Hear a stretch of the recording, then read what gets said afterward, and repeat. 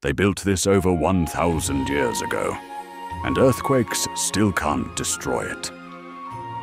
In Japan, there are wooden pagoda towers that have stood for over 1,000 years in one of the most earthquake-prone places on Earth. Modern buildings collapse, steel bends, concrete cracks, but these ancient towers still stand.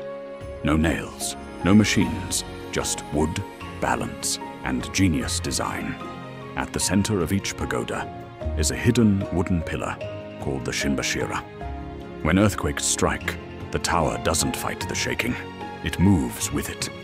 While buildings around them fall, the pagodas simply sway and survive.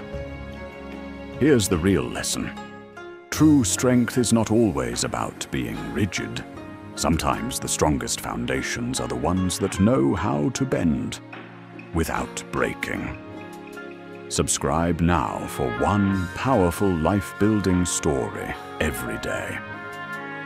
Build and Rise Network. Keep building.